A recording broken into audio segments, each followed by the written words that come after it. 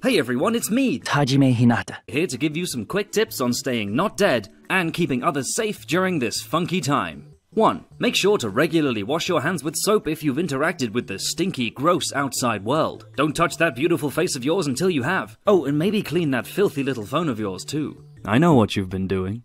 2. Stay home as much as you can. Avoid large groups, work from home if possible, and definitely cancel that orgy.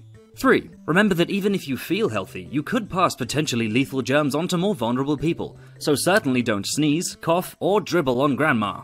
4. Try and support your local community if possible. Offer to pick up old Reginald's shopping or prescriptions, and don't panic buy all the supplies so nobody else can get any. Save some of that tasty poo-poo paper for me, you hear? Finally, if you think you might be sick, check what your local health agencies are recommending online, or contact them for advice. Better safe than stupid.